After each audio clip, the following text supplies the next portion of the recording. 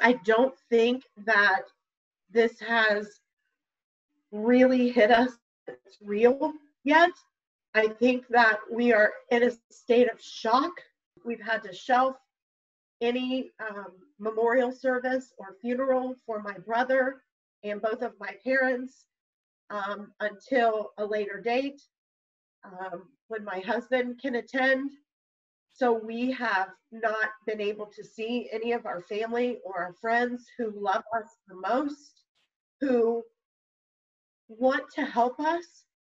And there's really just nothing that can be done right now because we're in this holding pattern.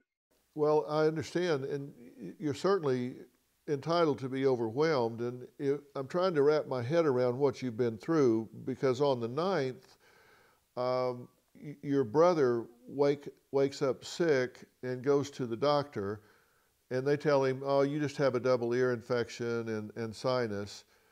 And then on the 11th, he goes into the ER, and then so 8 days later, after being on life support, he passes away. And then 2 days later, your parents die within 90 minutes of each other. And your And parents had been married for 57 years, right? that is correct. And so they die within 48 hours of your brother passing away. They did. They did everything together. They were a true love story.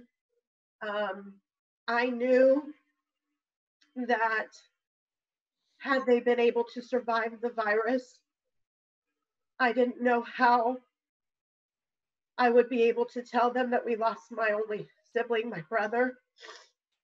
And so I prayed that night to my God and to my brother, and I asked them if he was going to take them together, because they would never have been able to live knowing that they lost my brother. And I think that my brother knew, God knew, that they weren't going to have any quality of life after this virus. And that was the first miracle that my brother was able, his last gift to me was my parents, to go with them. I understand what you're saying.